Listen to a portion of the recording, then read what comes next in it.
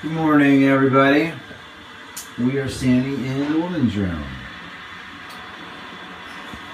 And we are about to embark on an electrical project.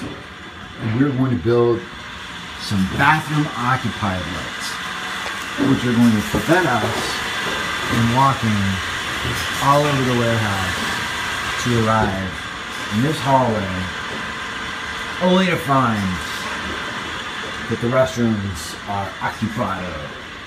So this will save tons of time, wasted motion, all kinds of stuff. So I have done some research online and also consulted with 2 real electricians about how to do this, and we're going to give it a go.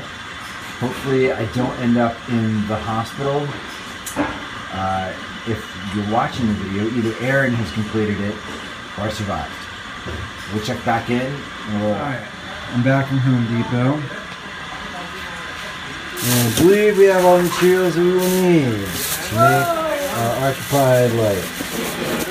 So we're going to start by finding the box up in here, pulling it down, and running the wires. Alright, so Pete is helping me. Rather, I'm helping Pete.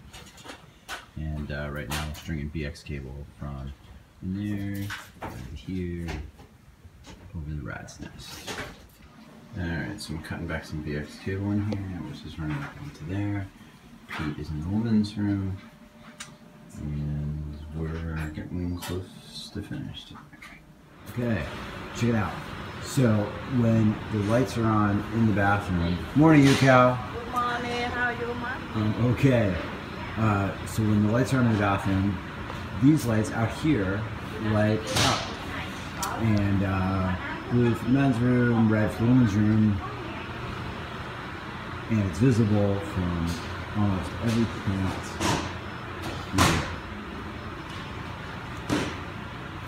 Alright, so I'm going to time how long it takes to get over to the bathroom and how many steps it is, and we can get a good idea of how much energy we're saving ourselves.